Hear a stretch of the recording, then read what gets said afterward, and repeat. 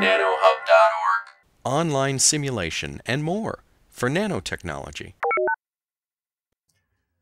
So you've seen a few of the advanced features in Rappture. I want to show you one more called the loader. And I think I should apologize in advance because I really shouldn't show you this at 3:30, the end of a very long day when you've been slogging with GDB and everything else all day long, because you guys are probably getting a little tired, and this is really going to kill you. So hang on. You're going to love it. All right. There's a thing in Rappture called the loader, and it's a fairly simple concept. Suppose you have a couple of test cases that you want people to be able to load up. So, load up test case A with these values, load up test case B with these other values. That's a good thing to have for your tool because when somebody goes to run your tool, they like to have a couple of examples that they can run that work out of the box. Again, so they can try things out without really knowing what they're supposed to type in. So there's this thing in Rappture called the loader that does that. And the loader looks like a combo box. But usually at the top of your interface, and the choices on the combo box are example cases. Let's call them that. So when you put a loader on your interface, it'll look kind of like that combo box that I'm showing you right up here. That's a loader. Right there, that thing. So the interesting thing about the loader is that you load these different example cases, including we'll see how to upload and things like that. The example cases that you load, you can set various values within the interface. So when I load a case called change both, suppose I drop down the menu, I say change both. It will load an example case that maybe changes the first input and the second input. I can have it set the first input to first and the second input to second. Change both does that. In other words, the loader can change other controls in Rappture. That's interesting, right? It's loading an example case and it's setting other values in the interface. You notice it left the mass alone. The mass was 10 grams. It left the mass alone. So all it did was change the first two controls. I might also choose the case that says change first. And if I choose the case, in this case, the example case change first only changes the first input and changes it to the value hello. And it leaves everything else alone. And there's also a case for change second, where if I choose that next, it will change the second input, but it'll leave the others alone. So a couple of things. The loader loads up values for an example case. It fills those values in on all the various controls in your program. It can change some and not others. Because in some cases, when you load up an example case, you just want a few things to change, but you don't want other things. You want to leave other things at their default values or whatever the user selected. So the loader's a little tricky that way. It changes controls and not always all of them, depending on what you do. There's also a new case. A lot of times with the loader, it's a good idea to give the user a way to reset back to the beginning. So if they chose the new case, then maybe you'd reset everything to blank or enter a new value or something like that. So loader usually comes along with a new case that lets you start fresh. All right. Now the loader is one of the things that's not yet built into the builder. So it'd be really great. This lecture would already be over by now if all you had to do was drag it over from the builder and drop it into your tool. And unfortunately, it's not like that. When you add the loader into your tool, the only way to do it is by adding into the tool definition, the tool.xml. So I'm going to show you how to do it. And it always takes like a couple of passes for people to understand how it's working. So the first thing, inside my tool.xml, I can add a little stanza like this. I add loader and then about with a label and a description and then some other stuff and then slash loader, right? So as long as you have that much, Rappture recognizes that there's a loader in your program. The label of the loader will be in the about label section. It says example here. So you notice over on the left-hand side, it says example : right? So you can set the label that's next to the loader using that label parameter. You can set the description too. That's the tooltip that pops up when you touch the loader. Now the question is, what do you want to have in the loader? What do you want the loader to show? One thing you can do is have a new case. You see how there's the new thing right there? I think I have a thing for that. And examples, I guess. I have both. So let's start with examples. in the example thing, I say example star.xml, and what that does is it finds all the examples that it can and loads them on that menu. So if I say example star.xml, it'll look for a bunch of XML files, and for each one it finds, it will treat that as an example case for the loader. So where do those XML files come from? Wherever your tool.xml is sitting, you can make a directory called examples. Rappture looks for that. Has to be called examples, E-X-A-M-P-L-E-S. And inside there, you can create a bunch of XML files. These are just like the tool.xml. You copy the tool.xml, give it a unique name, and fill in current values. Hey, that's what we've been doing all for the last 2 days to make driver files, right? So basically, all you're doing is making a bunch of driver files. So you copy your tool.xml, you edit it, make it into a driver file, and put it in this directory, and then you tell the loader to look for those things there. And the loader will look in the examples directory, find all the files that match star.xml, and will add them onto the loader menu. So that's it, really. If you understand driver files, you understand the loader. That's all we're doing. There's also the case of new. New is a little different because I didn't want it to appear alphabetically. I wanted it to be at the top of the list. So there's a special entry for new. If you don't want to have a new case, you don't have to. But if you do have a new case, you put the tag new and then give it the name new.xml, and it'll be at the top of the list of new. Yeah, question? The name of the folder is example. That's when you put the tag and then XML is example. Yeah, the question was, the name of the folder is examples, and yet the tag is only example. Why is that? It's a little bit historical. What I found, there is a difference with the S. The folder has to be called examples, and the tag is called example. The reason is because in the early days of Rappture, we used to have an example tag, and I'd name each one of these files. I'd have an example tag for first.xml. I have another one for second.xml. I had another one for both.xml. And you can do that. I found it was a nuisance to do that. And so I added the idea that I could treat it as a pattern, and it would look for all the star.xmls. And that way, as I add new files, they automatically get picked up. What I found was I was adding new files for the examples, and they wouldn't show up. And I have to add the tag in there before they'd show up. So I added this business of star.xml, and it picks up all of them. Or you can specify just one of them at a time. New is like that too, right? I'm just specifying one file, the new file. So that's the loader, and then the last thing is the default value. I have to say which one, when the loader first comes up, what's the default example? And usually it's the new case, but it could be anything. And you don't have to have a default, I think, in which case the loader does nothing. It won't do anything when you first pop up. So that's it. If you put that XML into your tool.xml, and if you have some example cases set up, you're done. That's all there is to it. Well, almost all. So let me show you again. If I take tool.xml and I copy it, and if I edit it, you put in current values for all the controls that you want. You also need to add a little bit of an about label and a description to the top. That's used by the combo box. The combo box needs to know, what do I call this thing? You don't want to give it a weird file name. Instead, you can put whatever label you want, like change both, and you can even put a description in there too. So as you're creating these example cases, think of them like driver files, except that they also have an about, label, and description at the top. So if you do that, if you copy your tool.xml and you create the about section and you add in a few current values, you have an example case for the loader. That's all there is to it. Seriously, that's all there is. I don't think there's anything more. Do I have anything more? That's the description. That's the current values. I guess the one other thing I could say is that if you don't set a current value for a particular control, then it won't change. So you notice, remember in the minute ago, I showed you the example of change both. So this is the change both. It's going to change both. But if I only wanted to change one and not the others, then I would just set one current value and not give the other one a current value. In fact, you can even delete stuff that's not being used. Any controls that you don't want to set, you just delete them out of here.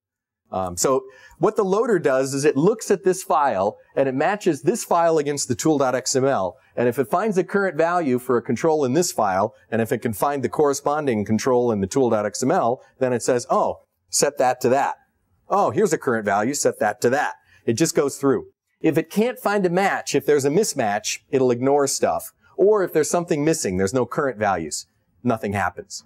So copy the tool.xml, add the about label description, and put in current values for anything that you want to change. And that's it. Here's a little bit more complex example of the loader, this resonant tunneling diode. And just let me show you real quick how that looks, because it's you can get a better sense of what the loader does. Oops. You go to NanoHub.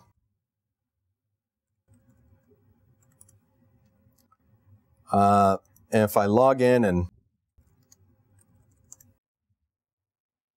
I'm going to run this resonant tunneling diode simulator.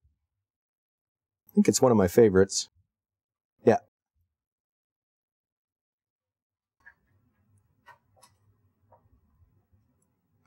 Okay. So here's an example tool, and you can start to recognize some of this stuff now, right? This is a number in Rappture, and I added the presets for a drop-down menu. And this is another number, applied bias, and I used a little icon for that. Here are some numbers. This thing is something we haven't talked about yet. It's called a structure. So there are more complicated things in Rappture that we haven't quite talked about yet. Up top is the loader. And the loader has a bunch of different example cases that we can load. I can simulate a 1-barrier device, and you notice the structure changed. I can simulate a 3-barrier device, and again, you notice the structure changed down below. So when I'm choosing things off the loader, it's changing other controls in the graphical interface. So this is a more complicated example, but it kind of shows you some of the potential of what you can do with the loader. Let me show you another example. It's a little simpler. I'll choose this SPICE program. So this SPICE program is a circuit simulator, again, back from the 1970s. This is sort of a really old program, still useful today. It has a loader at the top, and the loader has the usual new and upload and download, and then it just has a bunch of different cases. I can choose this case, and it loads up a script in this string. If I choose this case, it'll load up a different script in this string. So when I'm choosing things off the loader, all it's doing is setting this string, and then when I click simulate, it'll go and run that case. And I can back up now, and I can choose a different example and run, and it'll run that case and show me the results, right? So I can simulate lots of different cases off the loader just by picking them off the menu. Did I do that one already? Maybe I'll do this one. And get all these different results. The loader also has the new case, which resets everything to the way it was when the simulation started. So it reminds everybody, you know, enter your input deck here. It's also got built-in upload and download. So it can pop up, the loader knows how to pop up and prompt me for a file, the SPICE file that I want to load off my desktop. Or I can copy and paste SPICE stuff in here. So I can copy and paste in something like hello and upload, and now it's there. So that's what the loader is. It's basically a way of loading different example cases, having a new case that clears everything out, or uploading and downloading stuff from your desktop. All right. So that's the loader, the thing up top, and it changes the rest of the interface, like I just showed you. Now I showed you that upload-download stuff. Let me show you the code for how that works. Inside the loader, if you want to be able to upload things into your program, you can add an upload section. And you can have multiple to targets. You can say, I want to upload into that thing called input.string index, and I also want to upload into input.string data file. A lot of times people ask me, hey, my program needs a data file. How do I do it? What's a data file in Rappture, right? A data file in Rappture is a string. Anything, I suppose just about anything could be a string, but even like if it's a megabyte long or 10 megabytes worth of data, you can treat that as a string in Rappture. And a lot of times when you're expecting people to upload stuff from their desktop into that data file, you can do it like this. You can use the loader, and they can choose files from their desktop and upload them into the string, basically. A string you can just think of as a previewer. It's showing you what's in the file. So just by adding a section for upload and all the different controls that I want to be able to upload into, I can also add a corresponding section for download and all the things I want to be able to download from. So someone can upload into the data file area, and then they could download from the data file area back to their desktop, either way. That's useful. I might choose an example, and I might say, ooh, I want that example. I want to save that example. So I choose the example from the loader, and then I download it to my desktop, right? So just add a little download section, and then add the name of the control that you want to be able to download from. Usually it's just one string, but it could be 5 or 6 strings or whatever. So that's how those things correspond. Those sections correspond to the entries on the menu. All right. That's the end of the story. That's all there is. But now, in order to make it sink in, you guys got to try it. So what we're going to do is we're going to continue with the last lab assignment, and we're going to add a loader now in to your tool. But remember, you can't use the builder to do this. This time you're on your own. You got to edit your tool.xml code by hand. And it helps if you go to the Rappture website, or if you look at the notes. In the Rappture website, under the documentation and under the GUI XML elements, you can find examples that talk about the loader and how it works. So if you're wondering about this loader and you want to sort of take a look at the code and kind of copy and paste the example code, it's in the documentation, or you can use the notes from the course. Either way. But what I want you to do is add a loader up at the top here. You can see right here. I want you to add three cases under the loader. I want you to create a fancy cross case, a flower case, and a palm branch case. And these are the values. If you use 13, -7, and -3, it'll give you the fancy cross. And then if you use these values, it'll look like a flower. And if you use these, it'll look like a palm branch. So you can add more cases too if you want. But make a loader that has at least those 3 cases. I didn't use new here. I didn't use upload, download. You don't have to. You can just use those 3 cases in the loader and add that into your tool.xml. Try it out.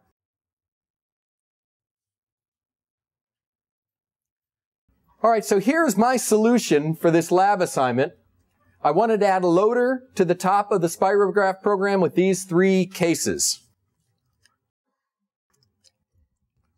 So let me get back into my workspace.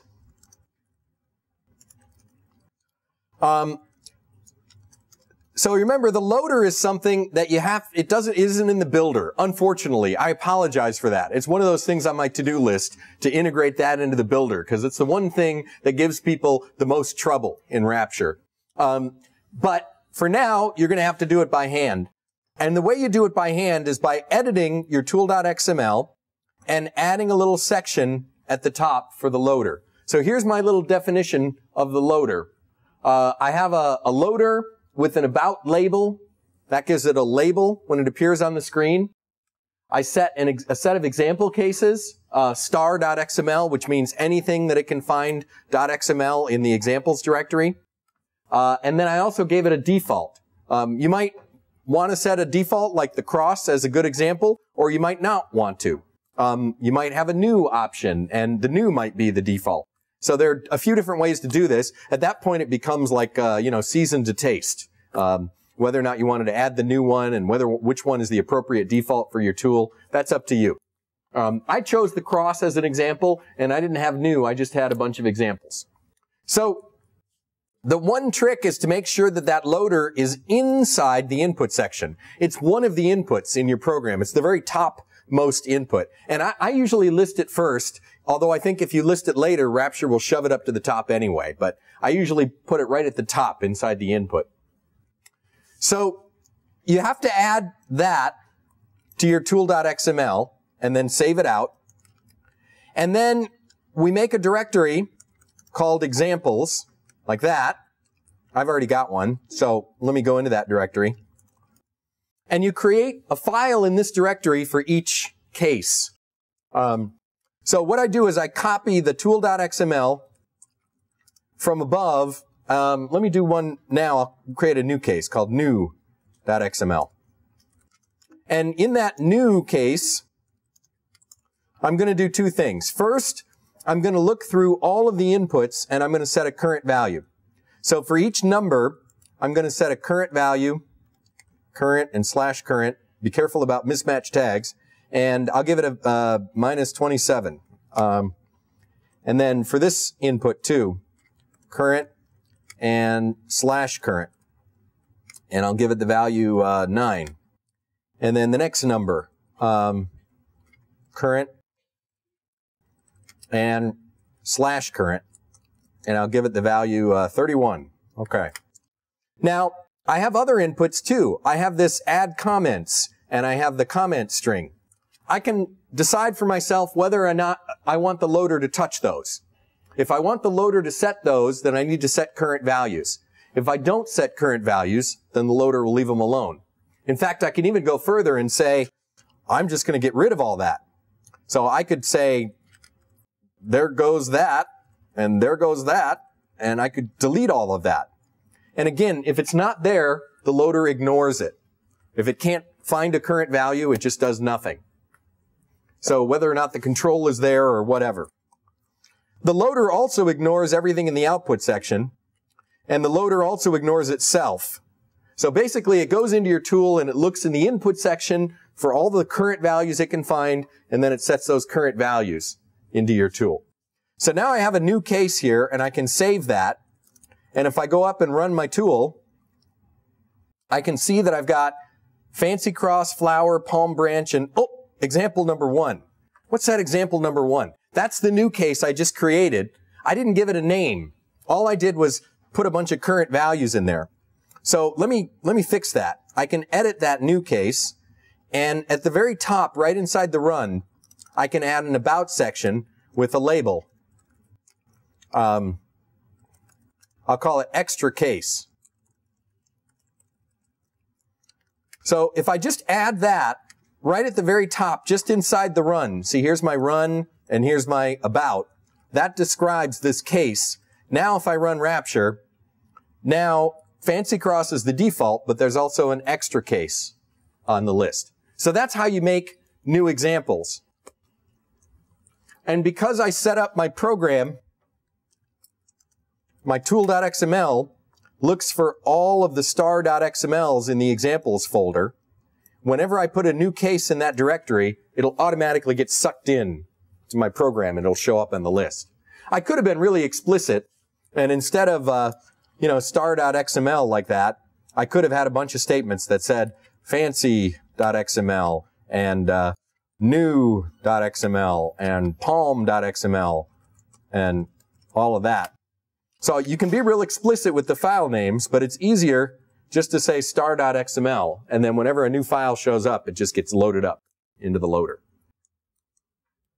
So that's it. It's the 2 steps for the loader. I have to add it in to the tool.xml like that, and then I have to create all the different example cases and make sure each of them has current values and an about label.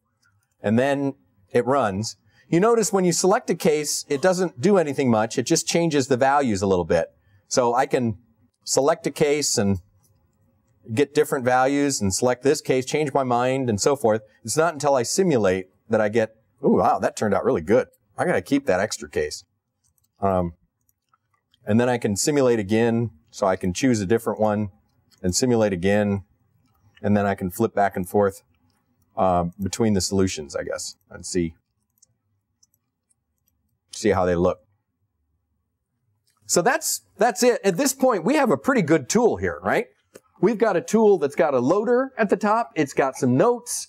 It's got groups of model parameters. We used enable and disable. It's producing results. It's a pretty respectable tool. And you can put all kinds of really great documentation in. So when you click on the link in the notes, it pops up the page that brings up the explanation of what that's all about. Maybe it's a YouTube video. You can make a YouTube video and put it out there and link it into your tool that way, and point to a lecture on NanoHub or maybe a couple of them. So that makes a pretty functional tool. And the loader is just really nice because it helps people when they're getting started with the tool. explore the tool by loading up example cases.